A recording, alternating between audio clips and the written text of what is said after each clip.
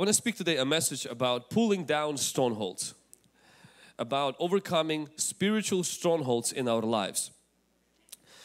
In our ministry and in the ministry of Jesus, deliverance was normal.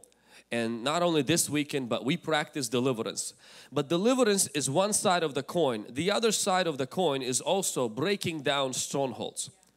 A very known exorcist and person who is used in the area of deliverance said that an open door is how the demons come in. A stronghold is how the demon stays in. And he outlined 6 strongholds. The first one is fear. It's yielding to the real or imagined possibility of impending danger rather than trusting in God. We've seen this stronghold during the COVID, pretty common. The second stronghold is anger. It's aggressiveness based on some perceived injustice that gives way to wrath. The third one is rejection. It's allowing the act of abandonment to instill feelings of worthlessness. The fourth one is depression. It's being overwhelmed with sadness and despair to the point of hopelessness. The fifth one is abuse. It's victimization that gives way to anger and resentment. And the sixth one is self-hatred. It's intense aversion to one's self-worth that denies the worth and value of humans as unique creators of God and worthy of His love. And so Satan uses an open door like a cult, an open door like bringing demonic objects of willful disobedience or some other things to get in. But once the devil gets into somebody's life, he usually does 2 things. He seeks to destroy them and build them at the same time.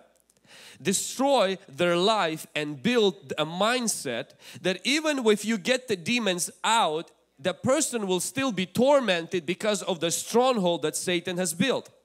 The stronghold that Satan builds becomes the house for the devil. It becomes his dwelling place, his resting place. And these strongholds like anger, like rejection, these strongholds like abuse, self-hatred, they do more damage to people than actually demons themselves.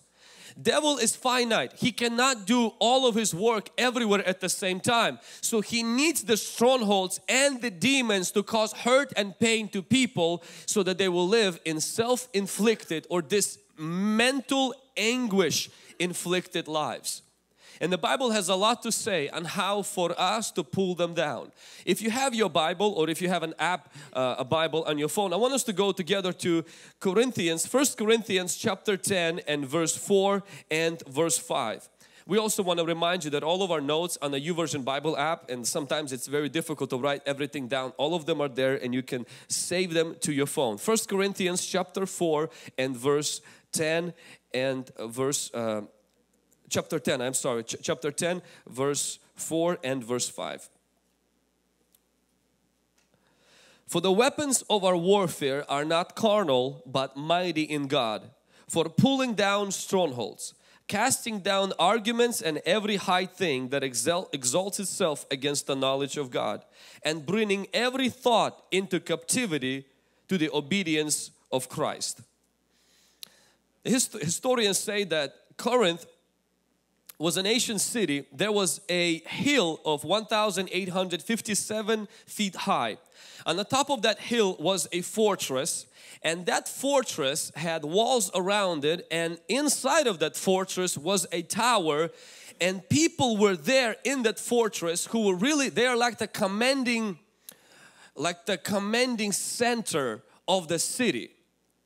And so there's a picture behind, if you could be kind to put a photo behind me of something. It's not like that, but there's something like that, where on the top of the hill there was a wall that protected a tower, and in that tower and in that little fortress lived people who pretty much ruled the city of Corinth.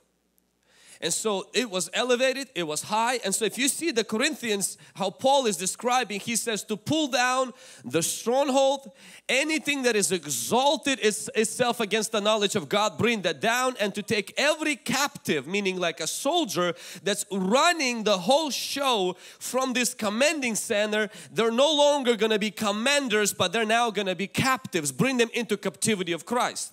So Paul is describing actually someone's mind. As you're looking at the physical picture, I want you to imagine that's really what happens in a mindset. A stronghold has three factors in it. Walls, towers, I'm sorry, not towels. They sound so alike. Towers and captives. Somebody say walls, towers, and captives. Who are not captives when you meet them, they are captains when you meet them. But you have to turn captains into captives. Somebody say walls, towers, and then captives. Walls speak of lies. Towers speak of things that are exaggerated in our mind, not exalted to God. Because anything that we exalt that is not God is exaggerated. Only God can never be exaggerated when He's exalted. You can never exaggerate God. You can never exaggerate God's promises, God's power, and God's goodness. But you can exaggerate the sickness, you can exaggerate your circumstances, you can exaggerate your past, and you can exaggerate yourself. Come on, somebody. And so there are walls which are lies. There are towers, things that are exaggerated, and then last one is the thoughts that are currently the captains, but they have to become captives. And so that's what we're going to talk with right now. If you take your notes, write this down. The spiritual walls are built with lies. Spiritual walls are destroyed by the truth. In other words, spiritual walls are broken down when we confront the lie and conform to the truth. But spiritual walls are built when we conform to the lie and criticize the truth. Strongholds are built with lies. And this lie is a wall that goes around our life. And that lie many times does not come as like a lie. It's just something that is contrary to the truth. For us as Christians, the truth is not the fact. The truth is not what we see and what we feel. The truth is what God's Word says. For us as Christians, the truth, the Bible says, Jesus says, I am the truth. So God's Word is the truth. Everything else is not. And if what God says contradicts what I feel, then what I feel is a lie. If what God says is the truth and what I see is contradicts, then what I see becomes a lie. Because opposite of the truth is not reality or facts, it's the lie. And so what the enemy does is he wants us to reject the truth of God and build our mind with our feelings, with our facts, with our reality, and call that truth. My friend, just because it's true, it doesn't make it truth. Your feelings are true, but God's Word is the truth. The sickness in the body is true, but the healing in Jesus' body is my truth. The fact that I fall into my past sin is true, but it's what Jesus said is the truth. So what many people do is they take what is true and make it truth. And that's how the lie is formed. Let's take Israel for example. God calls them an army, but they call themselves grasshoppers. In fact, Scripture says in Exodus chapter 6 verse 26, these are Aaron and Moses to whom the Lord said, bring out the children of Israel from the land of Egypt according to their slaves. That's not what the Bible says. When they were slaves, God called them, bring them out according to their armies. God already saw them as an army. You see a little bit later in Exodus chapter 12 verse 41, and it came to pass at the end of the 430 years, on the very same day, it came to pass that all the armies of the Lord went out from the land of Egypt. God didn't call them slaves. He did not call them losers or victims. He called them the armies of the Lord. We see later on again and again. But I want you to see how they saw themselves. Numbers 13 verse 33. When we saw the giants, the descendants of Anak, came from the giants, we were like grasshoppers in our own sight, and so we were in their sight. They're saying we were like grasshoppers in our own sight, and they also saw us as grasshoppers. So God says you're a soldier, but you feel like a grasshopper. The truth is what God said. What you feel, what you see, what the doctor's report says, what your coach said, what your ex said about you is true. But the truth is God's word. Lies are things that are true. They're just not the truth. And when they become built brick by brick, thought by thought, word by word, they become a wall in which we have a demonic stronghold of fear, demonic stronghold of anger, demonic stronghold of abuse, demonic stronghold of self-hate, demonic stronghold of rejection. Nobody likes me. I am worthless. I will never succeed. And then we have these confirmations. The circumstances seem to line up to confirm our dominant thoughts about ourselves. In reality, all of that is demonic scandal. It's demonic agenda. We've allowed things that are true, that are not the truth, to penetrate, fill and saturate our mind, and today we have a wall, and God wants to break down the walls of lies. You may feel like a grasshopper. You may feel rejected. You may feel abandoned. You may have been rejected. You may have been a person that has been even victimized, but you must understand, as a Christian, what God says now determines your truth. And so you have to fight against the lie. You have to resist the lie, and you have to receive and assist the truth. Not only God said to them that they were an army and they said we're grasshoppers, but God also said about the promised land. He says the promised land was land, good, large, and flowing with milk and honey. Did you know what they said about the promised land? It's the land that devours its inhabitants. So God says it's a good land, it's a large land, it flows with milk and honey. And they said it's the land that eats anybody that steps on it. So you don't eat from the land, it eats you. Now that's scary. What happened? There is a truth, and there is also fear, lies. They despise the promised land. What does that teach me? Is that as a Christian, when I get delivered, when I get saved, I have to adjust my attitude toward God's truth. I have to adjust my thoughts, my words to what God says, even if temporarily, currently, it's the furthest thing from being true. Even if there is a conflict between what God said and what I feel, I have a choice to what do I conform to, the truth or what is true. The conflict, my friend, gives me a choice. The conflict does not pull me to the lie or the truth. The conflict is the fork in the road. Now I have to choose. What do I conform and what do I confront? What do I adjust and what do I attack? Because the moment I adjust to the lie, I will attack the truth. The moment I conform to the lie, I will be uncomfortable with the truth. I will criticize the truth. I will make fun of the truth. I will say those people are crazy.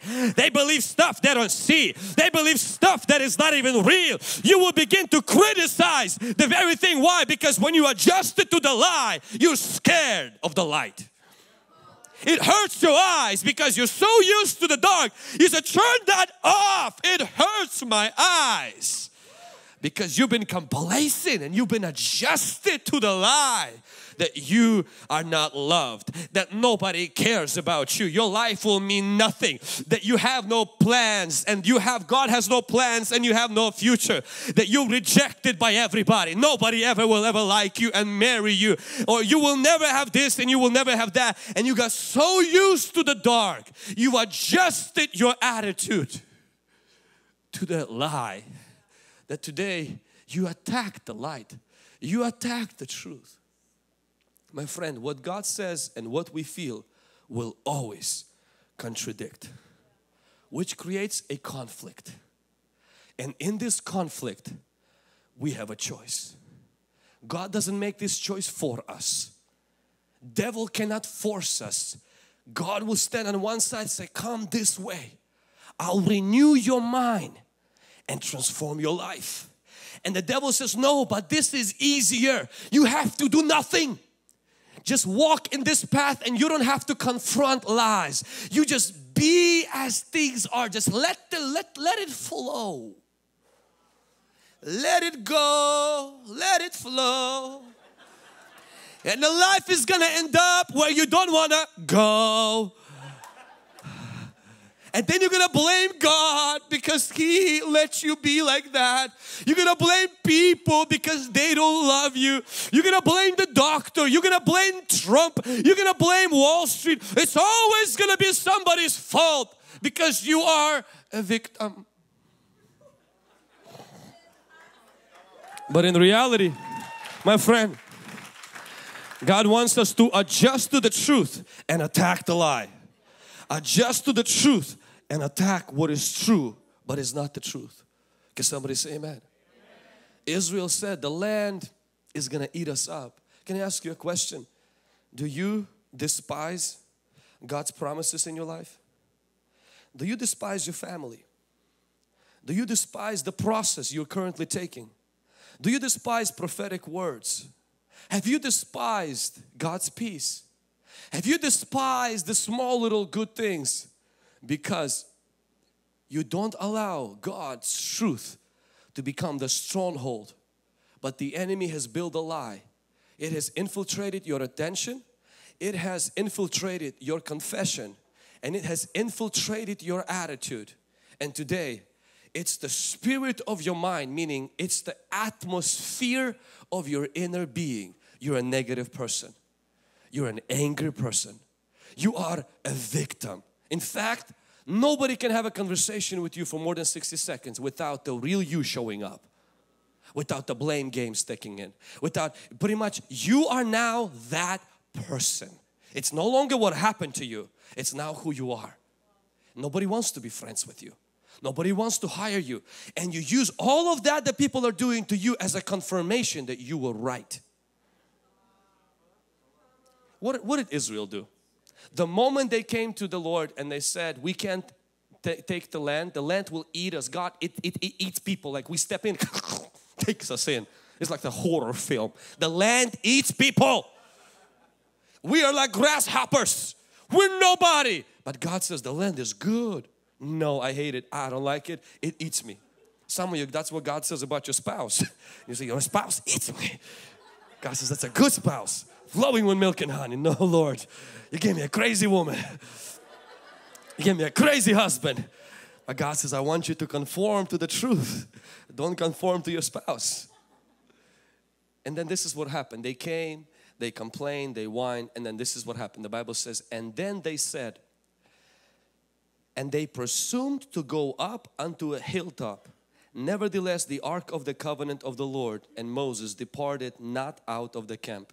Then Amalekites came down and the Canaanites which dwelt in that hill and smote them and discomfited them and even unto Hormah. Numbers chapter 14 verse 44 and verse 45. Then they went to fight only to have their suspicions and presumptions confirmed that they are losers. And guess what happened? They lost the battle. They just got confirmed they're not meant to win. They are grasshoppers. Land does eat people for lunch and their life sucks. Because when you lost a battle here, you will always lose a battle in life. Why fight for your marriage if you already lost that in here? Why fight for prosperity if you are poor here? Honestly, why even go to college? Why try to win a battle on the outside if you have surrendered to the battle on the inside? Why fight Amalekites if you don't first fight your own attitude? Why first do that? Because when we lose a battle mentally, we will lose a battle as a military. They lost it as a military because they first lost it here. I've seen this more than I can count. In fact, I lived this myself. I was that person. I was negative. I was convinced nobody loved me. And I had evidence to prove that. It's my face. I did not like how I looked. And the crazy part is this. The more I said that about myself, the more I felt that, the more confirmation happened on the outside to confirm that. And it's almost like everywhere I went, I got more confirmation that I was a loser. That my life will mean nothing. I will never succeed. I will never be of any value to anybody else. And all of that was just like my testimony. See, that person said this. Those people kicked me out. Those people never invited. That person never even acknowledged. I passed them by. Those people, I feel a vibe from them. I don't like it. And all of that, I use that to confirm, Vlad, what you believe about yourself is true. My friend, because anytime you allow that lie to come in, the devil will always send you testimonies. Your personal confirmations. And Israel just had one. They lost the battle. Why? Because they lost it here first. My friend, what I want to encourage you is to take the walls down brick by brick. It won't happen through one message, it won't happen through one book, and it might not even happen in 1 year. But if you will begin to practically, few things, commit to the truth. Somebody say commit to the truth. Commit to study the truth. Commit to memorize the truth. Commit to fill yourself with the truth. You shall know the truth and the truth will set you free. Somebody say commit to the truth. You might still not feel it. You might not believe it yet. Commit to reading it, studying it and memorizing it. The second thing is this, is conform to the truth by confessing it. Not feeling it. Your feelings will not be there yet. Meaning you conform your mind to the truth by confessing the truth. You might not feel strong, say, let the weak say, I am not weak but strong. Let the poor say, I am blessed, I am rich. Let the sick say, I am healthy, fighting sickness. Instead of saying what you feel, say what you know. Conform your mind. Begin to adjust your mind slowly but surely. You might have still the same attacks. You might still have the same problems. You might still feel like it's the same life. And what God says is not truth. But if you will begin to commit to study the truth and then conform your mind by confessing the truth.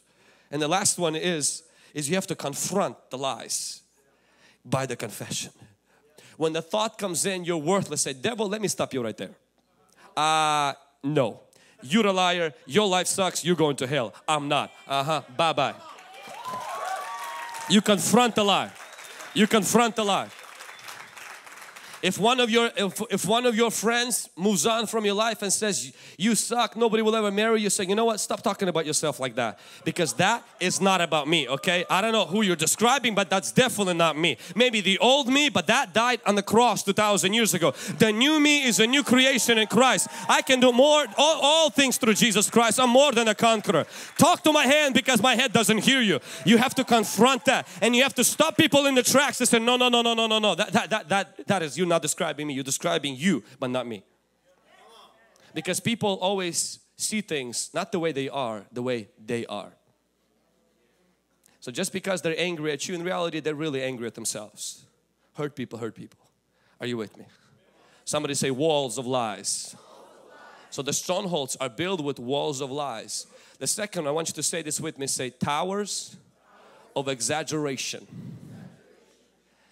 In Corinthians it says this, it says that we not only bring down the stronghold, so that speaks of breaking down walls, but then he says now we're climbing the hill and there is a tower. It's a command center. It's kind of like we have an airline tower that controls the traffic of the airplanes. We have also other towers in the city. It's people who make very important decisions, but we also have a tower in our mind. It's built by exaggeration. So Paul is saying we have to bring down anything that is exalted above the knowledge of God. Israel and these spies, they also had a tower that they built. They exaggerated the giants. Now giants were big, no question about it. The reference to the descendants of Anak as Nephilims was designed to install fear in the hearts of Israelites.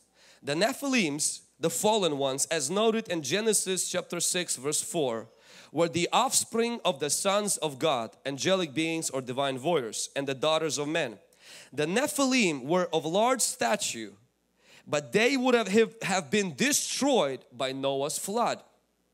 So it's the best to conclude that frightened spies have exaggerated the giants.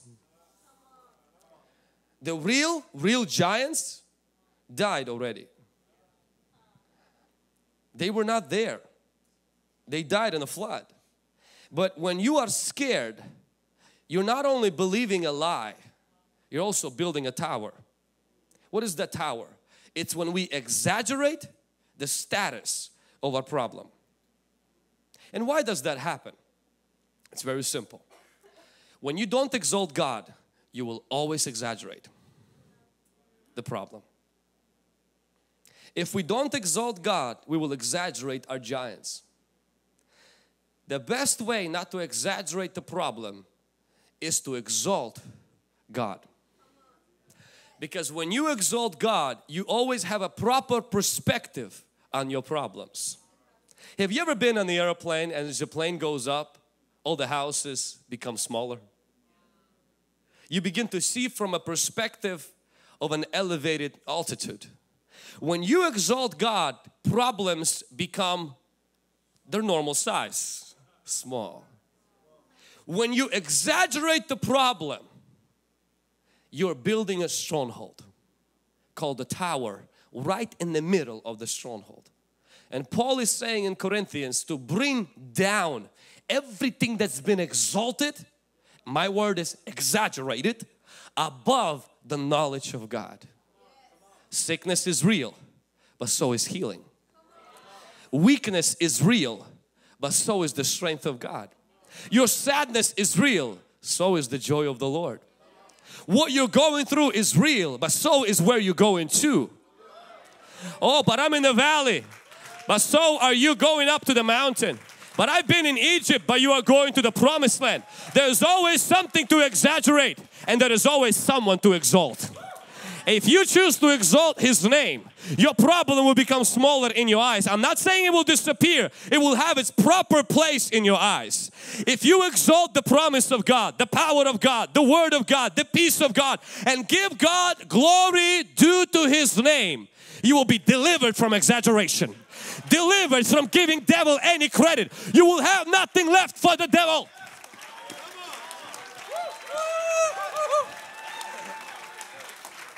You may say, why is he jumping? I'm just excited. Come on, somebody.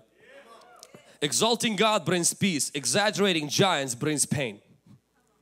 The Bible says the moment Israelites exaggerated their giant, guess what happened? They started to weep and cry and wail. They spent all night saying, my God, we are such a victims. Man, we are going to die. Things are not really good. Every time we exaggerate, we will have suffering. Internal, self-inflicted pain. But how many of you ever been in the presence of God? You exalted God.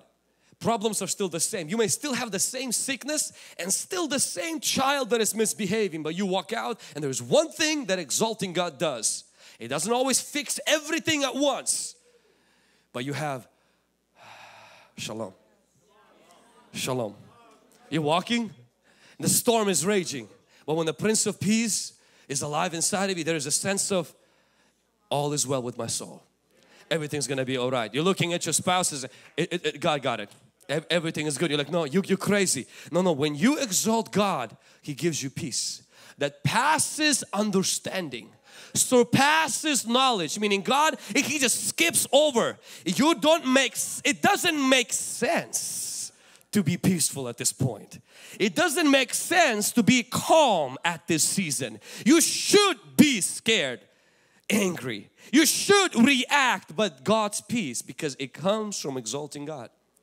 Exalting God also causes us to delight in good things. Exaggerating our giants causes us to despise good things. When I exalt God, I begin to find pleasure in God's promise and enjoy God's process. I'm not there yet. I'm not where you are at. I'm not where you, him, her are there. But if I know I am in the center of God's will and I know one thing, God is a moving God, I rejoice in the process. I don't just rejoice when He opens the door, I dance in the hallway. Why? Because I am in the process. You don't despise the process and the promise, because when you're exalting God, you have a joy in the process. You know that yes, it's not where we're supposed to be, but it's not where we used to be, and the best part is God is moving us forward. God is moving us forward out of our debt. God is moving us forward. We're gonna have our own house. God is moving us forward. We will have children. God is moving us forward. Our children will serve God. God is moving us forward. My parents will serve God. God is moving us forward. We will not live this unhealthy. We will be physically healthy. God is moving us forward, and I celebrate small little things. Why? Because I delight in the promise and I delight in the process. When you exaggerate the problems, you will always despise the process. You will hate the process, and you will typically despise the promises of God. If we don't exalt God, we will exaggerate our past. What did Israel do? The moment they started to exaggerate their problems, they started to also exaggerate how good life was in Egypt. So why did you all cry to get free from Egypt? See, when you lose the attention of God, you begin to exaggerate the good and the bad of the past, especially the bad. People begin to remember, man, my life on drugs, that was so fun. Really? Because that's not what your testimony said. That was so great. Man, at that time, before that was so great. And the crazy part is when they got to the promised land, they started exaggerating how good the wilderness was. But in the wilderness, they always complained that it was bad, hoping to go to Egypt. They go to the promised land, they're saying, oh man, but the wilderness, it would have been better to die in the wilderness. When they were in the wilderness, they said it would have been better to die in Egypt. Come on, make up your mind. What do you want to be? Why? When we don't exalt, we exaggerate. So the best way to build a new stronghold of righteousness in you is through exaltation of God. When you feel like the enemy is creeping in, infiltrating your mind, begin to worship, because worship is warfare. Because worship, what it does is it brings down exaggerations and it begins to exalt God, and you can never exaggerate God by exalting Him. Come on somebody. Amen. And practically how we do that is we exalt God's presence. We enjoy the present and we exercise patience in the process. Now lastly, I'm going to bring this to an end. Are you still with me? So the walls of lies. Somebody say the walls of lies. Somebody say the towers of exaggeration. And the last one is the thoughts to be taken captives. I want you to write this down. You're either captive to your thoughts or you will keep your thoughts captive. Your thoughts, you can't erase them. Like the Bible that says that Paul says when we go up to the mountain, he says we're going to bring down the strongholds, meaning we're going to break down the walls of lies. He says we're going to take down the tower of exaggeration and we're going to exalt God. Come on. And then he says this, there is these little commanders running around in that hill. They are calling the shots. They're the captains right now. And Paul doesn't say we're going to execute them. Watch this. Paul does not say we're going to take them out. We're going to. He says this, we are going to turn them into prisoners. So we're going to take captains and take them and make them captives. So that means that as a Christian, when you begin to take down the strongholds, you must understand few very simple practical things. One of them is this: we have to capture our thoughts before we make them captive. That means that we have to Before we take our thoughts captive, we have to be aware of them, which is called mindfulness. Listening to your words, listen to your words because they reveal your thoughts and ultimately what is in your heart. Before you take your thoughts captive, you have to become aware of what they are. You are not your thoughts, your expression of your thoughts. You are a spirit, not a mind. You have a mind. And as a Christian, you can control your mind, not the other way around. Now, the world today believes, most of the world, that your brain and your mind is the same thing. So your brain, the biological part, and your mind, is the spiritual part, and they're saying it's the same thing, even though there's more scientific studies that have been proven already that your brain is not your mind. A brain and the mind is the same thing as a piano and a pianist. Your brain is the piano. Your mind is the pianist. Your brain doesn't control you. You control your brain. That's why the Bible would never tell us think on these things. It would just say whatever your brain thinks, just let it think. No. The Bible says to us that we can play the keys of our brain. Not that the brain plays on itself and we're like, oh my gosh, I don't like the melody. God says if you don't like it, change what you're putting on those keys. You can change your thoughts, my friend, because you are a spirit. And the Bible says take our thoughts captive. Not be captive to our thoughts, but take them captive. But to take them captive, we have to be aware of what they are. What are those dominant thoughts? What are the default thoughts? Why do you quickly, automatically, by default, without thinking, think the first thing when they do that? When that happens, why is the first thought spurs out of your soul and out of your heart? You capture that. You can captivate it until you capture it. Meaning you, oh, okay, that's what the thought is coming. That is the dominant thought. You begin to identify it. The second thing is we should train our thoughts instead of trusting them. Many people trust their thoughts. Bible tells us to teach our thoughts. Your thoughts cannot be trusted. Never in the Bible we will see to trust your thoughts. It always says to trust in God. We trust the truth, not our thoughts. Your thoughts are unpredictable.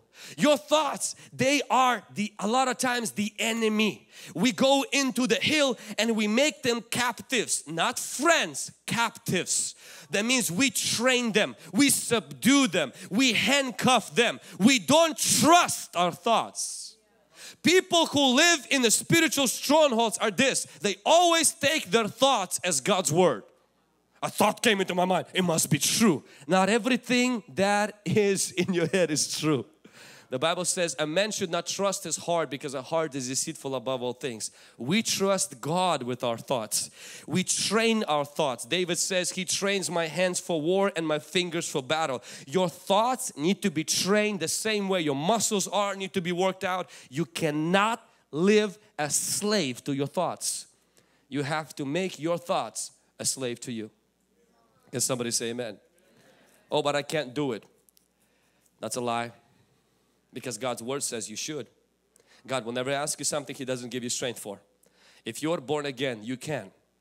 If you are born again, you should. And if you are born again with the Holy Spirit, it won't be easy, but it's possible. And that's what the Word of God teaches us. And I'm going to finish it with this. I think it was Rick Warren that coined the word think. Think how to think. And we're going to take the acronym from that. T stands for test every thought. H stands for helmet of salvation, meaning you live consciously that you are saved.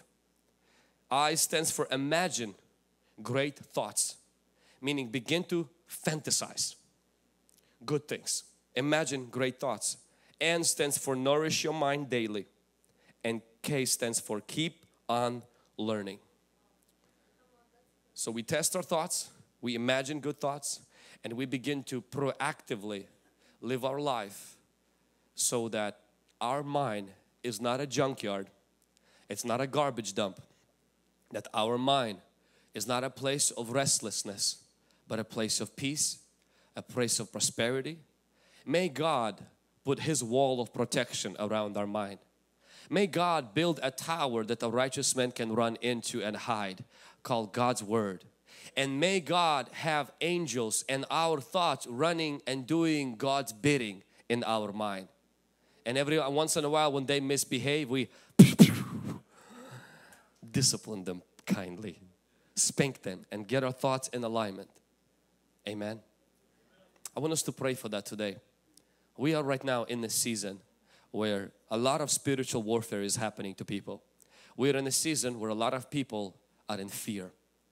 Where I've met more people in the last 2 weeks who can't sleep at night that honestly I remember meeting in the last 2 years.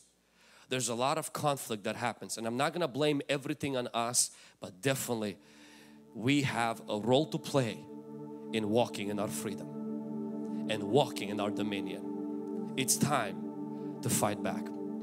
It's time to pull down the strongholds of lies. It's time to look at what tower have I built by exaggerating something that is not in line with God's Word and bring that tower down. It's time to take every thought that you have ordained as a chief of police and a captain and a sheriff, and you gave them unlimited authority to do whatever they want, and you trust every word without questioning them. You take those thoughts and you say, sit down. You're stripped from your authority. Give me that badge back. Why? You're a lying thought. You're not truthful. You say whatever you see on the news and on Facebook. You are not, and you're not even good to me. So from now on, I'm not working for you. You are working for me. I'm going to teach you the Word of God. I'm going to teach you what God says. And you're going to think lovely thoughts, peaceful thoughts, things that are good and of good report, lovely and just and noble. You're going to think, you're going to act right. Why? Because you are going to be my captive. I'm no longer going to be your captive.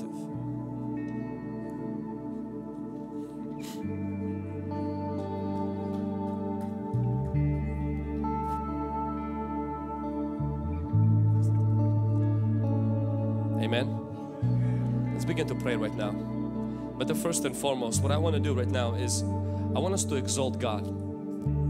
60 seconds, 120 seconds. I want you to just exalt Him right now. The way we exaggerated, I want us to do exactly the same way right now, except exalt. Exalt Him. Exalt His promise. Exalt His faithfulness. Exalt His goodness in your life. Exalt everything that He has been to you. Right now I want you to take your eyes off of your problem, off of your giant, off of the walls, off of the troubles, and I want you to just open up your lips. The way you complain, I want you to worship the same way right now. The way you go walk around the house and whine how your life is not good right now, I want you to begin to lift Him up and begin to say, the Lord is good and His mercy endures forever. The Lord is good and He is unfailing. He renews His mercy every morning. He saved me. He healed me. He delivered me. He sanctifies me. Come on church, I want to hear your voice. I want to hear from the back to the front. And those of you watching us on live stream, this is a moment to exalt the King of Kings, to exalt the Prince, to exalt the Prince of Peace, to exalt the everlasting Father, to exalt the wonderful Counselor. Let's begin to exalt Him. Let's begin to exalt Him. We exalt Him. We exalt You. We exalt You, Jesus. Oh, Jesus. You are mighty God. You work wonders. The darkness, my God, that's who You are. 'Cause You are a way maker, miracle worker, promise keeper, light in the darkness, my God, that's who You are. A way maker, miracle worker, promise keeper, light in the darkness, my God, that's who You are.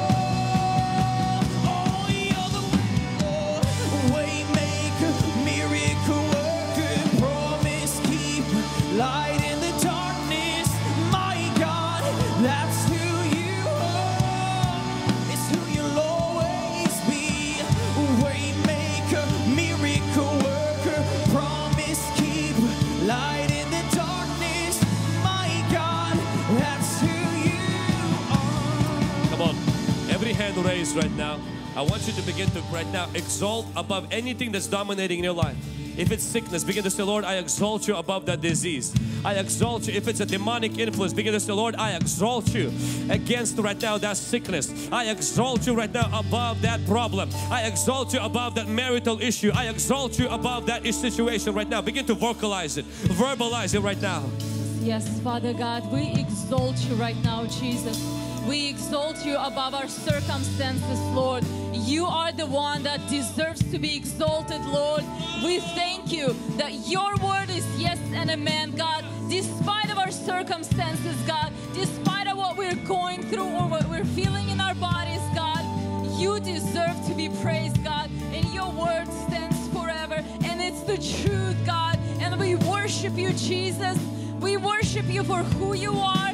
We worship you for that you are a great God in Jesus' mighty name. Say, Lord Jesus, Lord Jesus, I agree with your word as my truth, and I disagree with every lie, with everything that's true but it's not your truth. I disagree with the devil. I disagree with my illness. I disagree with depression. I disagree with spirit of fear. I disagree with the curse of poverty. I disagree with generational curses. I break that lie over my life, over my mind, over my emotions.